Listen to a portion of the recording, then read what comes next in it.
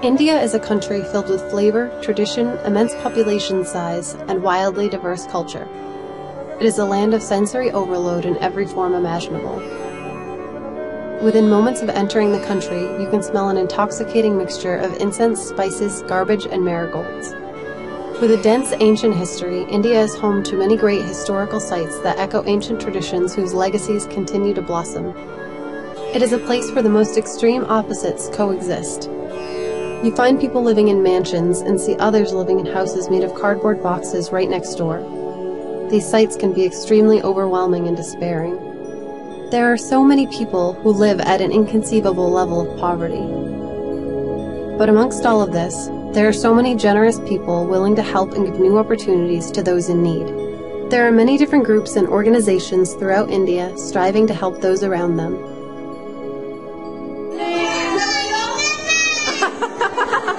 Tender Heart Educational Society is just one of the many organizations like this.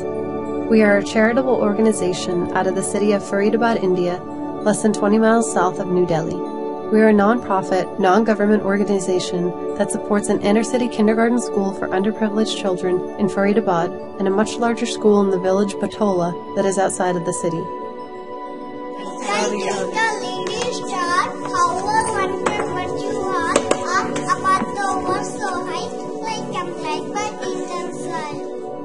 The kindergarten school supports nearly 75 children from preschool age through first class.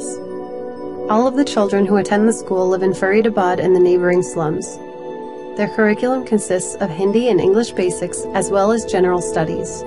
The children also participate in an annual dance performance.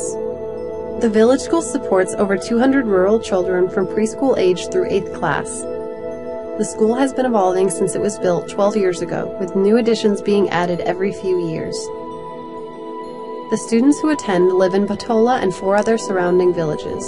Some of them come from quite a distance just to get an education, and many of them are the first of their families to even attend school. After the children graduate from primary school, Tender Heart assists them in the process of applying to different high schools. We hope to prepare these children for the many opportunities that lay ahead of them. Additionally, at the village school, there is a specialized program for rural children with developmental disabilities, which is the only program of this kind in the area, so most of these children travel quite a distance to attend it. We have a highly trained specialist working with the students who is assisted by qualified teacher aides. In the classroom, the children participate in various crafts and therapeutic activities throughout the day, such as gardening, making candles, singing and dancing, as well as their general studies. They have recently begun to get involved with regional sports competitions, which a few of them have really excelled in. All of the children in the specialized program have an individualized educational plan that is catered to their needs. This program at Tender Heart has expanded significantly over the past few years, where we now have nearly 5 times as many children as we had just a few years ago. Our goal is to continue in this trend, providing opportunities that were once unheard of in this region, and mainstreaming the children as productive members of society where they can lead fulfilling lives. Tender Heart also operates a women's empowerment program for young women and widows in need of work, vocational skills, or just some moral support, as many of these girls have lived very oppressed lives and most were unable to attend school past the 5th grade. They are all working very hard, trying to make a living and support their families, as many of their rural communities are being swallowed up by ever-expanding urban and commercial centers. They perform vocational work, making jewelry and handicrafts, as well as various other handmade items outsourced through major companies in London. The sad reality is that these are just a few of the artisans in India who spend their days laboring over handmade products for foreign companies, receiving very little in the way of compensation. As a non-government and non-profit organization, Tender Heart receives very little in the way of funding. There are few organizations that provide a modest donation to assist in the transportation for the teachers. All of these teachers and support workers at the kindergarten school, primary school, specialized program, and women's empowerment program work on a voluntary basis. They are all very passionate about their work and do their best to provide creative stimulation and expression for the children, utilizing the small amount of resources that they have at their disposal. My name is Ayushi. My name is Muskan. आपका नाम क्या है? C.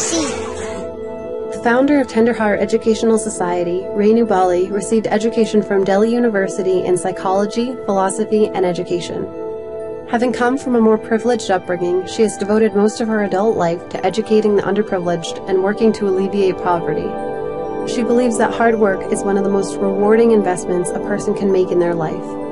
She values education and feels that self-expression is a necessary component of the learning process. Her philosophy in education states that we are all students, we are always learning, and we must take what knowledge and understanding we can from each of our experiences and the world around us.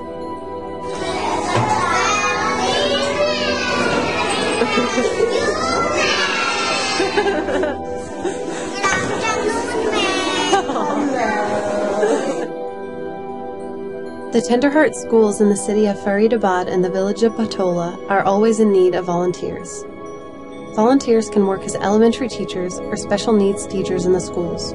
They could teach general education studies, or they can give classes on the arts, something which their children rarely get an opportunity to experience.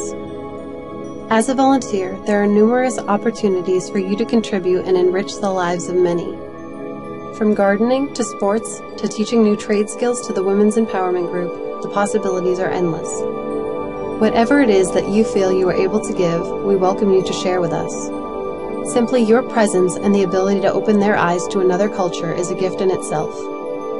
When you volunteer with Tender Heart, you stay at the home of Renu Bali, the founder of the organization, and you get to experience Indian traditions, food, and culture firsthand.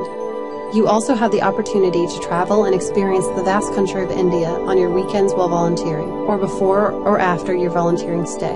And Renu and her family can be of much help when making any travel arrangements. For more information about volunteering with Tender Heart NGO, or if you are interested in arranging a volunteering trip, you can visit www.tenderheartngo.org/volunteer.htm, or you can contact tenderheartngo@yahoo.com or lenacologne@gmail.com. How are you? I am fine. Good afternoon. Bye. Bye. Bye.